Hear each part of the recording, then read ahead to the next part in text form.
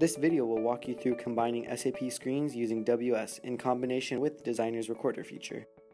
The Recorder feature helps you capture required SAP fields by just going through your SAP process.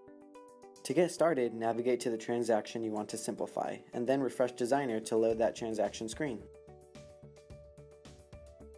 Press the Record button, a red dot from the menu items. Perform the full transaction. Designer will auto-create a function based on the process flow.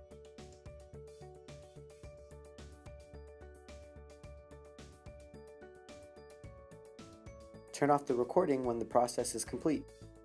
Rename the function 1 to make it more descriptive.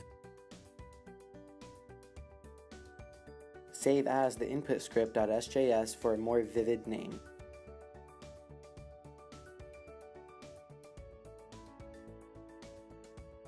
Create a push button to use the function. Right-click on the button to open up the Properties window and select the Process option. Type in the previously defined function name. Further, modify the script as required. Now in the screen script, use the load command to load the function you created. Hit save to preserve your script changes and all the screen's customizations are reflected on SAP.